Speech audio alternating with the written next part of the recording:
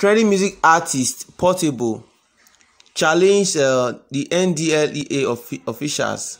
According to this video released by Portable, he asked the NDLEA officials if they should not smoke weed in their house.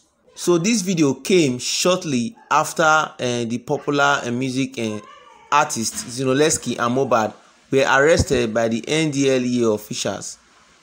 So according to the singer, he is questioning and challenging the NDLEA officials if they cannot smoke weed in their house again, because the arrest of these artists were linked to these drugs of a thing and smoking.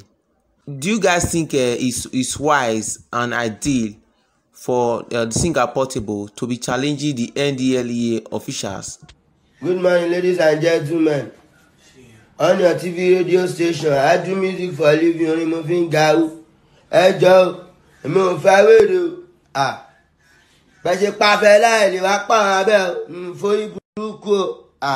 Hey, wow, I'm on a Johnny Milk, gas and a down removing gao.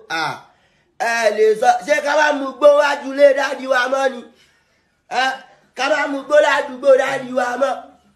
Ilẹ̀ kọ́lé wa ní sẹ́ ilẹ̀ ralẹ̀ fún wa ní sẹ́ ilẹ̀ bá sanwó fàdé sàn sẹ́ ilẹ̀ ra sìmẹ́ǹtì lọ́wọ́ Dangote ni. Kí ló ṣẹlẹ̀ máa sọ́lé yín o, everybody wo you never side you go collect. Wá wo àwọn dáàdi tiwa ọlọ́dẹ ni wọ́n ẹni bàbá jalè ẹran ìgbẹ́ lọ́ máa fìbọn pa wo àkóyè karasíkà òrùka nílẹ̀ wa a máa nọ́ra wa pa ní kò sí ọkọ wo kí bá mú gbówájú lé dáàdi mi a máa nọ́ra wa pa ní ọmọ àpàlà pa wa.